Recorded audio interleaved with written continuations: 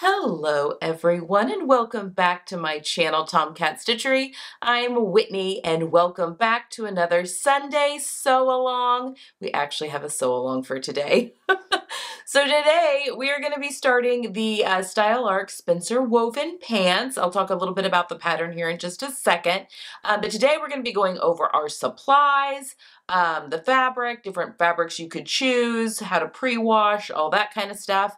And then at the end, I will show you what you need to have cut out and what, and where the interfacing needs to be and all that.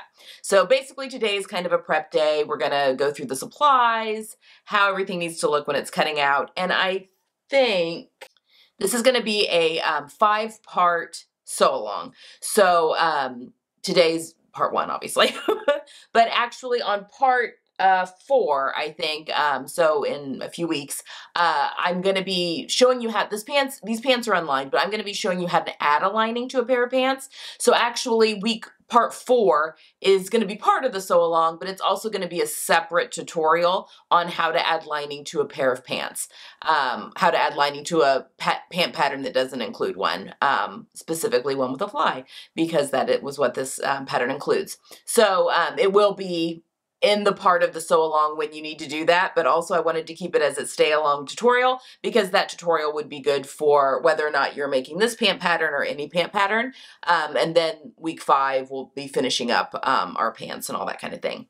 So hopefully by the end of this you have a wonderful pair of wide leg trousers that you love and want to recreate in a whole bunch of different fabrics. So that is kind of the plan going forward for the next 5 weeks. Okay, for the Sunday videos.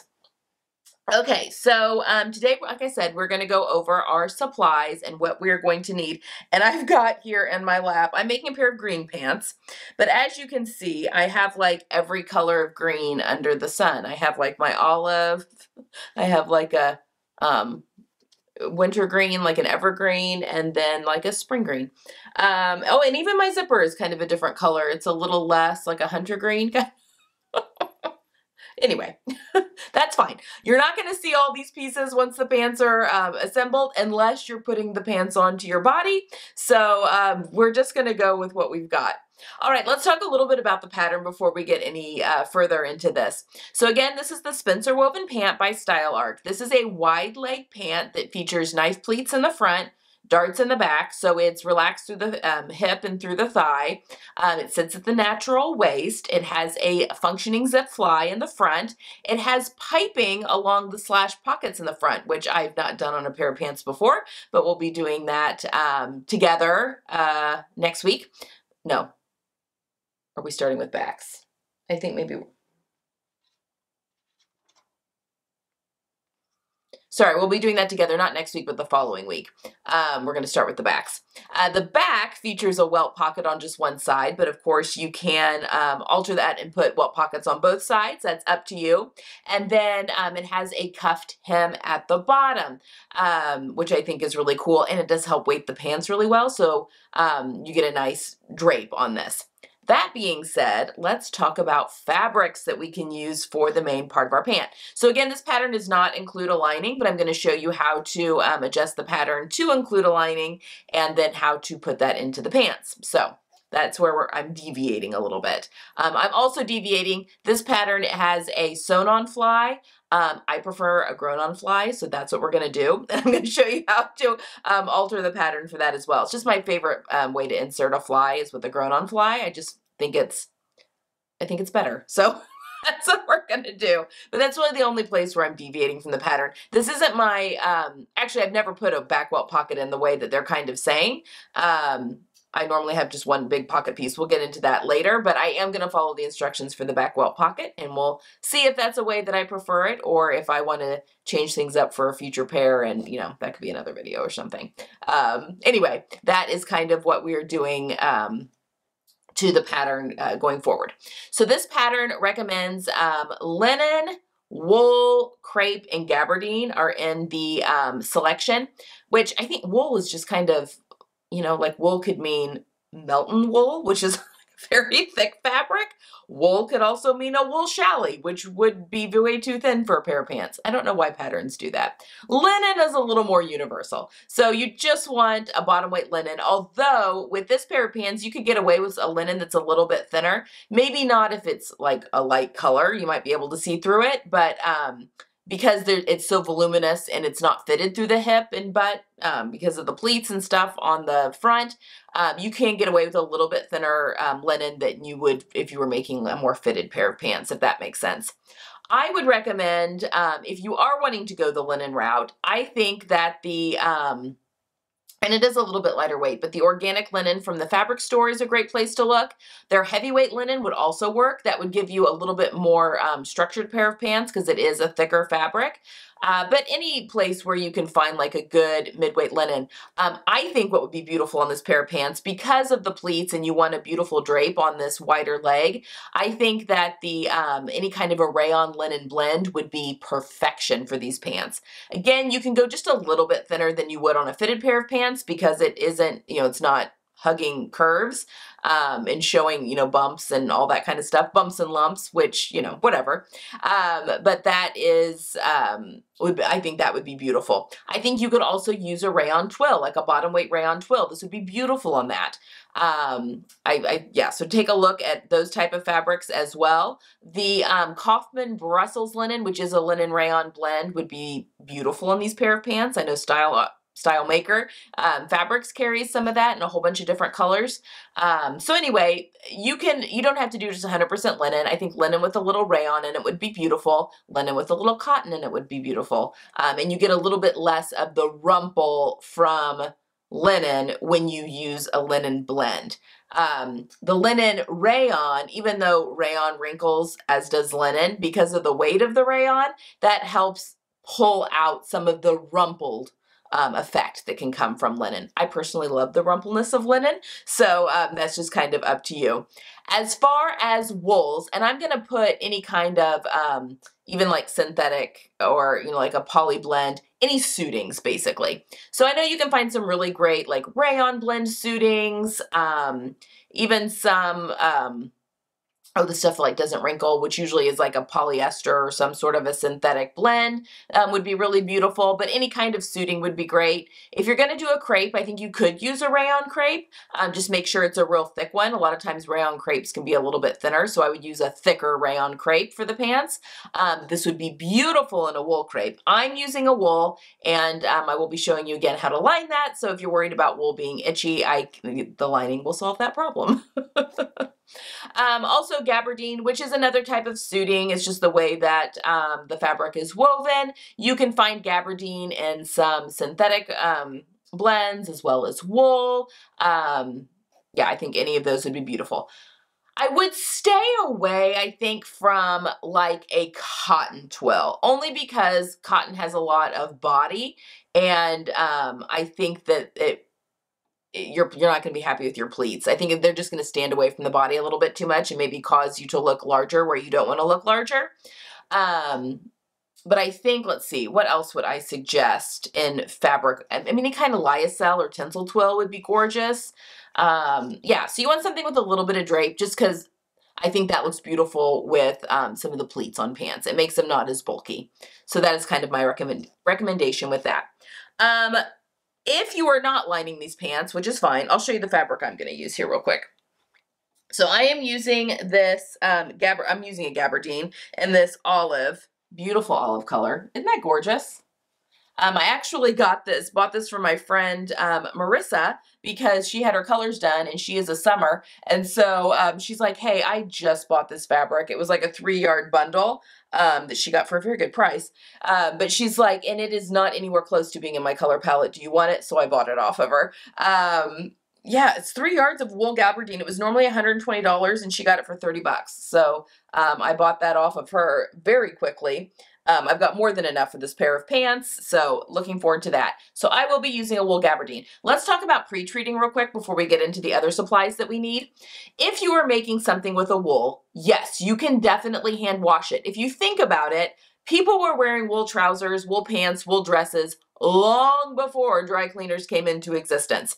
The thing with wool is that it will felt if you're not careful. So you do want to hand wash, and I've put wool in a hand wash cycle in a machine before. Use a delicate soap, something meant for wool. I like to use my wool wash that I use for my hand knit sweaters.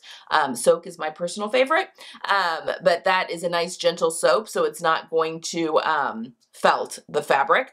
But the hand wash cycle, you're going to have less agitation, so it's not causing friction. Wool will felt with heat and water combined.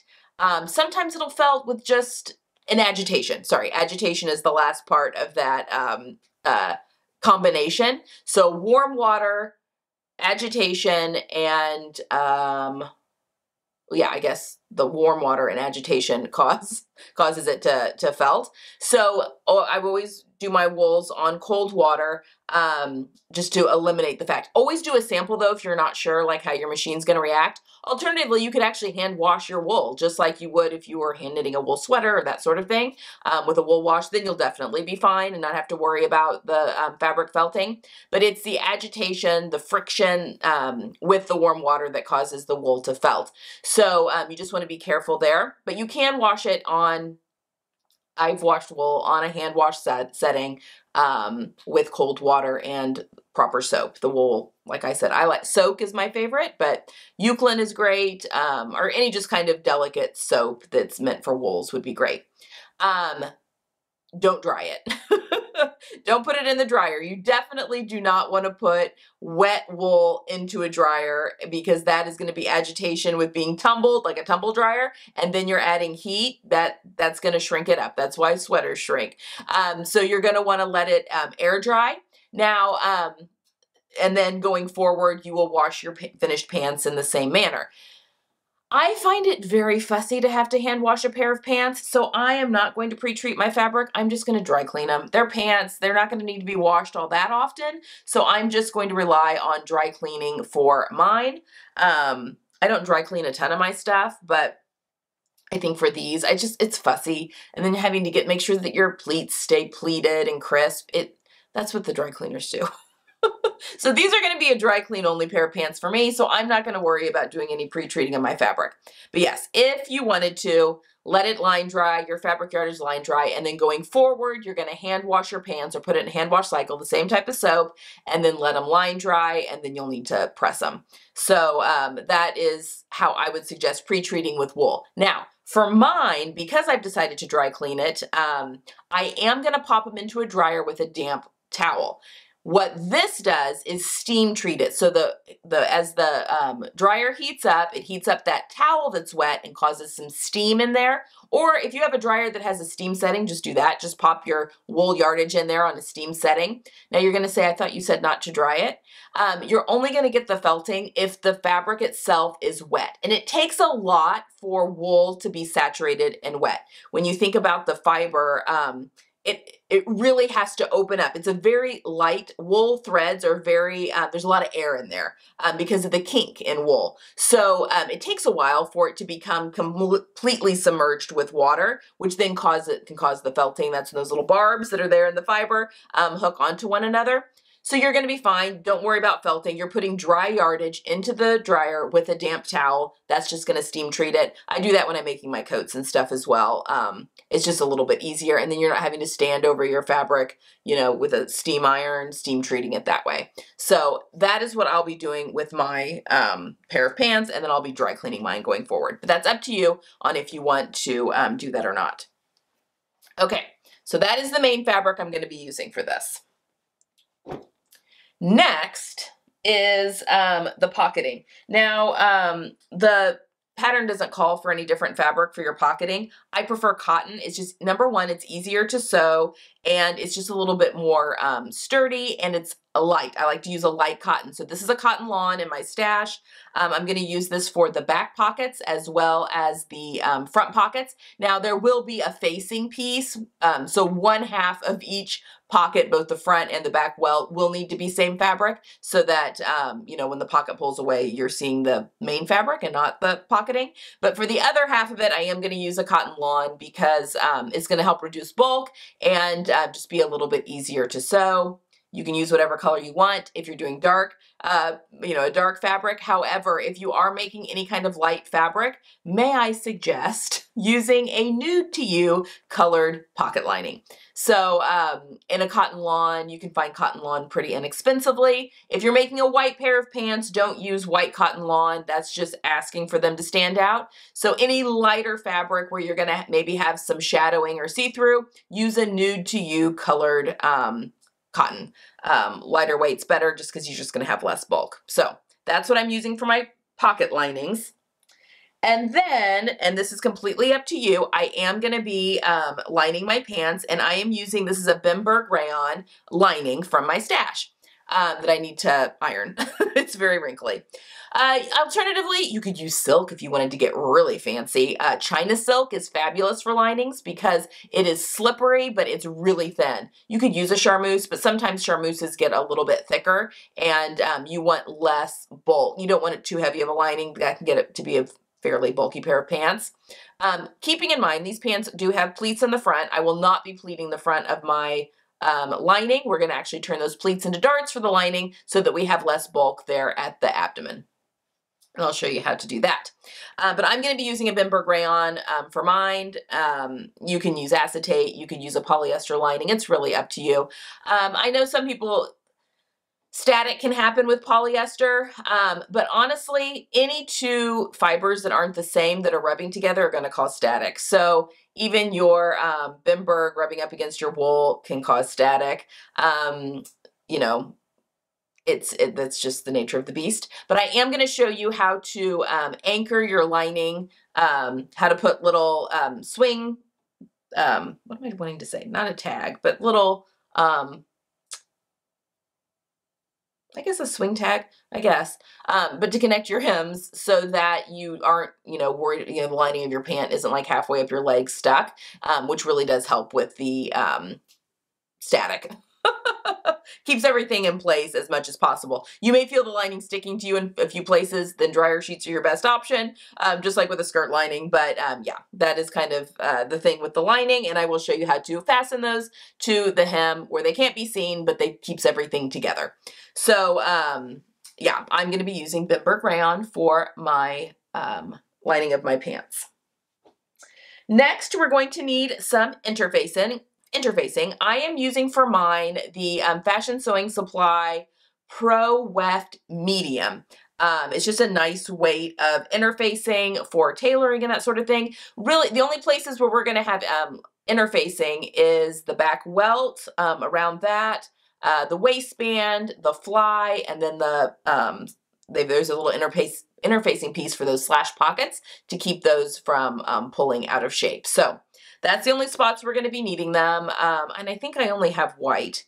If I have black, I will use black just because it's a darker fabric, but I just grabbed this little sample. It's just a really nice weight, so I will be using the Pro Weft Medium for the interfacing on my pants. All right, and then last, that Bimberg, it gets really stringy, and it likes to static to everything. But you're going to need a button. It calls for a 22 millimeter, which would be 2.2 centimeters, which is roughly, it's in between 3/4 of an inch and an inch. 3/4 of an inch is roughly 2 centimeters, and yeah, and then 1 inch is roughly 2.5 centimeters. So 2.2 is kind of right in between there. So I have a good 3/4 inch button that I'm going to be using. You just need one button. So pick that. And then a zipper. The pattern calls for a 6-inch zipper. I like my zippers to be extra long. In fact, I think this is an 11-inch one. I just buy them all long, like an 11 to 12. I prefer to cut off the top. I am using a nylon coil, and I think this is a number 3. And maybe it's a number 3. I'm pretty sure this is a number 3 because it's a lighter weight fabric that I'm using. Now, if I were making something out like denim jeans, I wouldn't want to use a nylon zipper with denim. Or if I were making a pair of pants that were really fitted through the hip, I would not want to use a nylon zipper. It would break. That's when you want to pull the metal teeth out because they're stronger. But with a pair of pants that are nice and loose, flowing like these are, you can use a lighter weight zipper as well. It's really just to keep the pants closed and you're not trying to keep anything sucked in, so it works really, really well. So I will be using just a regular nylon zipper, just your standard zipper, nothing fancy about it. And I'm pretty sure this is a number 3, in a color that's not going to stand out when I, you shouldn't be able to see the zipper with a fly. Your pants are too tight if you can. So if it's pulling that much. So I will, so it really doesn't matter what color you use. I don't want to use anything that's a stark contrast because if it does, if I happen to turn a certain way and it pulls a little bit, I don't want people to be like, whoa, it's a red zipper or yellow zipper or whatever. So just this color that's close is fine with your pants. And that is everything. That is all the supplies that we're going to need. Hopefully that answers questions about fabric. Obviously, if you have any questions, leave them down below. I'm happy to answer that. Also, if you enjoyed this type of content and you would like to see more of this type of content and like to help support the channel, I have a Ko-fi account, which is like a virtual tip jar. All the money that goes into that Ko-fi account or that virtual tip jar goes right back into the channel with supplies, lighting, equipment, software, all that kind of stuff, mostly for the more educational videos like this. So if you'd like to help support that, that is linked down below. Okay, before I say goodbye, let's go over to the cutting table, and now we're going to take a look at all of our pieces laid out, what I've interfaced, what I've cut out of which fabric, so we'll be ready to start sewing next week. I'll see you then.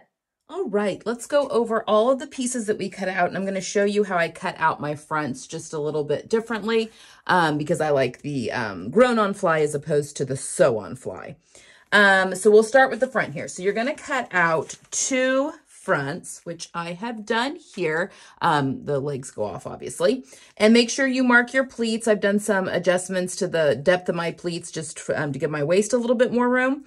But I have done that and marked notches, basically, where those pleats are going to be, taking note that the outside pleat will go to the inside. But we'll get there when we sew them.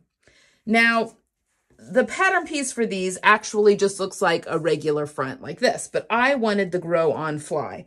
So when I cut this out, what I did is I used the fly facing piece, which the fly facing piece tells you to cut 1 out of fabric and interfacing. I ignored that completely. And what I did was I lined up. Now, StyleArc's great because they have the dotted line as the sewing line. So I matched my sewing lines up the way it would have been sewn to the front of the pant. I overlap those like so, and you can either put a little bit of tape down or I just put a pattern weight on there when I'm cutting them out. So then when I cut out, I'm cutting out all the way to this point and then down and then around, which gives this look to the front of the pant instead, okay? And then I used this piece to cut my interfacing. And I fused my interfacing. Hopefully you can see that okay. I know it's black on green. I'm sorry. I was afraid there's just enough wiggle room in this weave that you could see the white, like that you'd be able to see the interfacing on the other side. So I wanted to use black. And I've got a thread.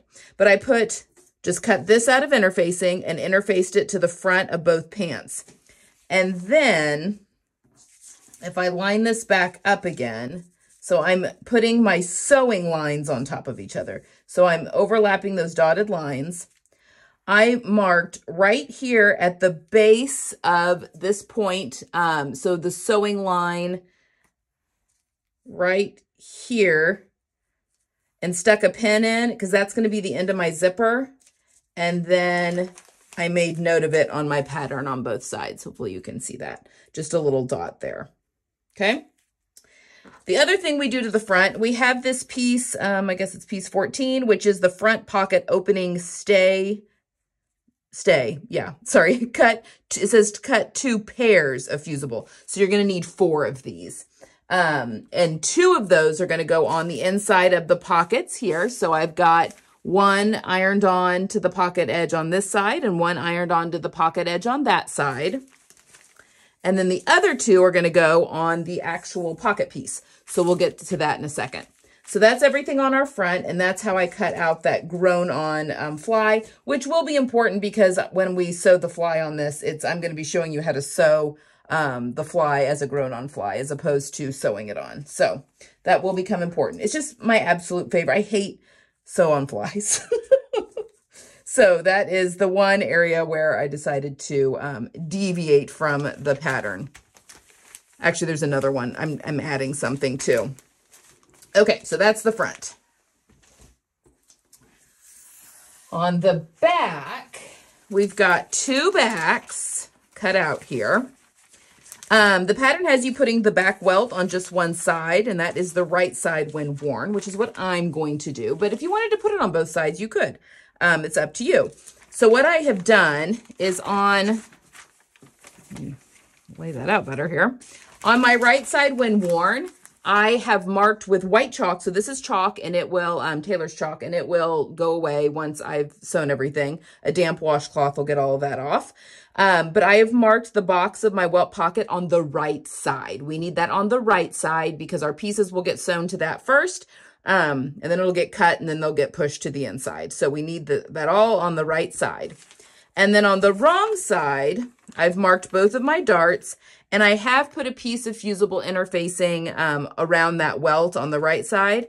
Right as in left and right, not right as in right side. So the fusible interfacing is on the wrong side of the fabric, but it's on the right side of the body. Where that welt pocket's going to be. So I just put a little piece of fusible interfacing around there, and it's overlapping that box about, I don't know, 3/8 of an inch all the way around the perimeter. And then I've got my darts marked. Oops. This actually brushes off really well, especially with this gabardine. So you do want to be careful. You don't want to lose your chalk, but anything that doesn't wipe off, I'll just hit that with the damp cloth. So there we go. Those are our 2 backs, and that is all the fusible that will go onto them.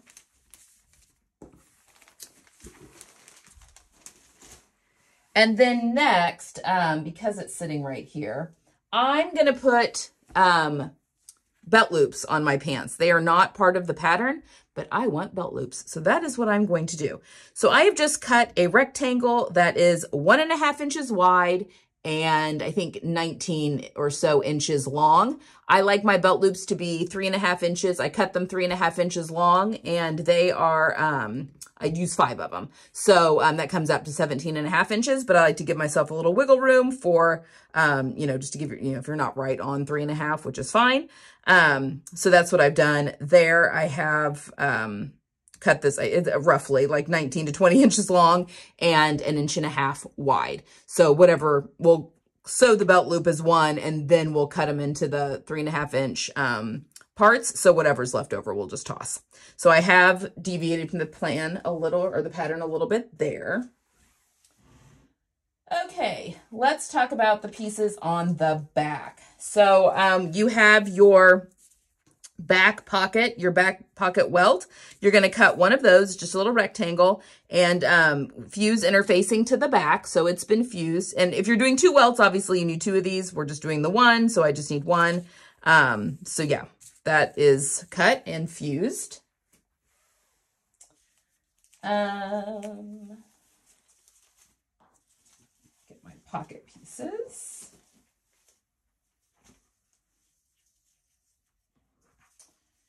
All right. The next thing is also for our welt pocket. You are going to have 2 pattern pieces. One says back pocket bearer. This is the piece that needs to be cut out of your fashion fabric because it is the part that will be back behind the welt. So if the welt gets pulled out a little bit, you'll be able to see it. So the pieces that say bearer, well, not all of them. I don't know where bearer comes from because the fly shield also says fly bearer. I don't know. But the back piece of the pocket pieces, the one that says bearer are the ones you want to cut out of fashion fabric. And then the one that says back pocket bag, we just want to cut one out of our pocketing, which is this light green for me. Okay. Obviously, if you're doing 2 welt pockets, you're going to need 2 of each of these, but I'm just doing the one. So I just need 1 back pocket bearer cut out of fashion fabric and 1 back pocket bag cut out of the main fabric. Okay. For pieces for the front, and then we'll do the waistband. We've already shown the front. We've got our front pocket pieces. So like with the back, we have our front pocket bearer. And you're going to cut 2. It says cut 1 pair, which is cut 2, but mirrored. I folded my fabric and cut it on the fold. So I was able to cut 2 out when I cut everything out. So we're going to have 2 of those of the fashion fabric. So the front pocket bearer is out of fashion fabric. And then the front pocket bag, which is this piece 12 right here, is out of the pocketing. Now I went ahead and also the other 2 pieces of your fusible that you cut from the front pocket opening stay, you cut 4 of those if you recall. We put 2 on the front pockets of the pants, and then we put the other 2 on the wrong side of this pocket bag. So we're going to have real stable areas right here at that slash pocket opening, so you're not going to get bagged out pocket openings, which is lovely. So I have fused that to the wrong side of those. And then, which I'm really excited about, there is piping that goes along that pocket edge. So you're going to cut 2 of these out. This is the pocket piping trim. You cut 2 out of your main fabric, and this gets cut on the bias. So I have 2 of those little strips that have been cut out on the bias, and those are all ready to go there. And then with the fly, because remember we didn't cut out our fly piece, we attached that to the front of the pant, but we have our fly bearer, which is the fly shield. This is what's going to get sewn behind the zipper, and you just need to cut 1 of these out of your main fabric. And then finally, we have all of our waistband pieces. So this pant pattern has a left front waistband and a right front waistband. So you're going to cut out 2 mirror images of each of those, and then it's got a back waistband. So it's a 3-piece waistband. So you're going to cut 2 out of each of these pieces because you're going to have a waistband and a waistband facing. And make sure they're mirrored because the inside will be opposite from, the facing will be opposite of what you put on the, what the public sees, what's on the outside. But I have fused all the pieces of the waistband. So both right fronts have been fused. Both left fronts have been fused. And both back pieces have been fused. Maybe if I can pull them apart, both back ones. So yeah, so you'll have at the end of this 2 waistbands. One will be the outside waistband, and then the other one will be the facing of that waistband to finish that off.